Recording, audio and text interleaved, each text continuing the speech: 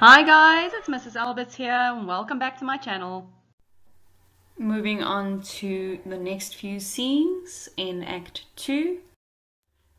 Okay, Toneel 3 from page 77 to 80. This is where FIELA walks to the magistrate's office for the first time. Obviously, they said that they would bring back the boy by Saturday. We know that a few days have passed and she still hasn't seen him, so now she is going to Knysna to go and look for him. Remember, ladies and gents, that it is 2 days walk to Knysna and 2 days walk back. So that means that FIELA walks about 4 days there and back every time that she goes to Knysna. But this now is the first walk. We find her at the front door knocking, and then she goes to the side door where a cleaner opens. FIELA asks to see the magistrate. The cleaner says she couldn't because he's in the courtroom, he's busy. She says she wants to lay a complaint because 2 white men came to fetch her son and hasn't brought him back.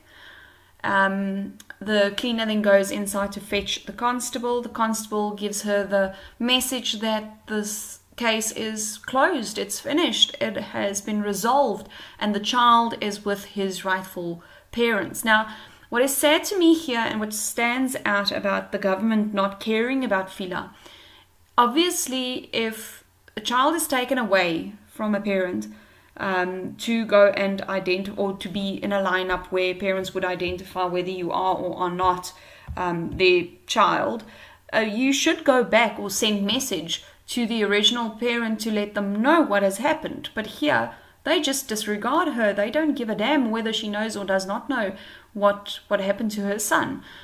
She has to walk for 4 days to just hear that the case is closed and is finished and he is with his rightful parents.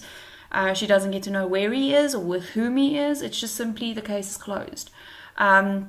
The constable also then says that this woman picked him out of 4 boys, which means it was a lineup.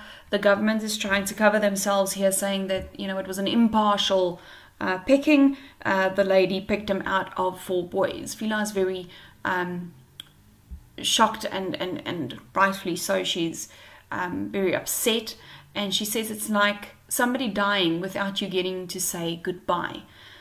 Because he's just pulled away from the family and she doesn't get to say goodbye.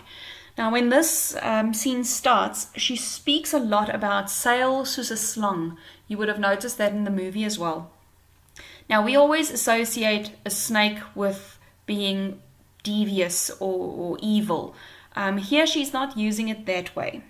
When you have to grovel and beg, you go metaphorically, and sometimes if you think if something happens literally, you have to go all the way down to the ground, to be on your knees, to grovel. And what she's saying here is that she needs to grovel before the government now. She needs to beg. And she then relates this to a snake, because the snake is the lowest animal to the ground, because it's slithering on its stomach. So that's why she's saying sails as a slang. She needs to bend down, she needs to humble herself, she needs to beg, she needs to grovel. And just a little bit of why the snake. And remember, she comes from Langekloof. Langekloof is a dry area with lots of snakes. Yeah. Okay, then scene 4.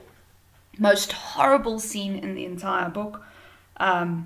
Those of you who get class from me would know that Elias to me is a absolute monster, and I hate the man, and I get very excited later in the book when bad things happen to him, which makes me a very horrible person. I'm sorry. Okay, so scene 4, page 80 to 83, we are in the forest. Elias has now trekked and hunted, if you want, Lucas through the forest. He will be able to find Lucas easily because remember, Lucas doesn't know the forest as well as Elias. Elias grew up in the forest, so he knows how to find someone, and he finds Lucas quite quickly. When he finds Lucas, he puts him down on the ground and he sits on him. So here we have a grown man overpowering a young boy, and he's got his whip with him.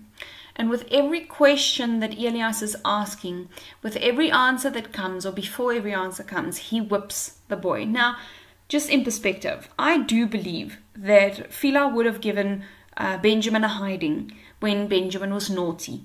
I believe like a lot of our parents, maybe a smack on the bum or a smack on the hand, your typical reaction to when a child is naughty. However, I never believe that Benjamin has ever experienced true violence in the house where he grew up. So this is his first encounter of being, first of all, sat on, as in subdued, as this man is doing here. He's doing it with force. He is using a whip to hurt the boy, and instead of just asking or telling or I don't know, discussing, there is this absolute violence where with every question, every answer, he's being whipped. Now, this you can argue is why Lucas accepts who he is eventually, because when you are beaten to say that you are a specific person, I believe you stop fighting it, because you would be so scared to say that you are not Lucas in fear of being beaten like this again. Right, so here we go. Elias wants to know who is Lucas's ma and pa, who's the mom and dad, who's the brothers and sisters, and he needs to answer. Unfortunately, obviously, he doesn't know all their names, and for every time he says something wrong, he gets beaten. And I think the worst question is, and who are you? He starts with Benjamin and then realizes if he says Benjamin, he will be whipped even more. So he stops himself halfway and he says Lucas. So this boy is now being beaten into submission. When he's back at home, Barta is very upset because there are visible marks of where Elias has whipped him. Nina tries to get away, but Elias stops her. What is sad as well in the book that is different from the movie is the brothers, Willem and Christoffel, actually covers the exits. So they catch Nina inside the house so that Elias can beat her as well. And when she is down on the ground crying from being beaten, he grabs her, he pulls her hair, and he starts cutting her hair with a knife. I think in the movie as well, the girls all cringed with that. The boys, I think you believe that was probably the worst thing you have ever seen. It is a very raw scene to see child abuse like that up front. Thanks for watching, guys. Remember, if you've got any questions, you can follow me on Instagram at Afrikaans Classroom. Please subscribe to my channel for more videos, like and share.